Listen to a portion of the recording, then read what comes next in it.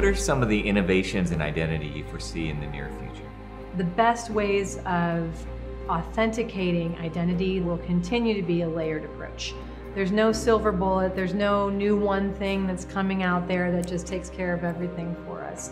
So we know we're going to have to continue to mix a combination of frictionful as well as passive authentication methods, using the information that's presented by the user, gathering information about the device, looking at biometrics, trying to do that in as seamless a way as possible. That's really going to be the innovation. How can I combine very cool new techniques, new data, along with the experience we know consumers want to have to really build that trust?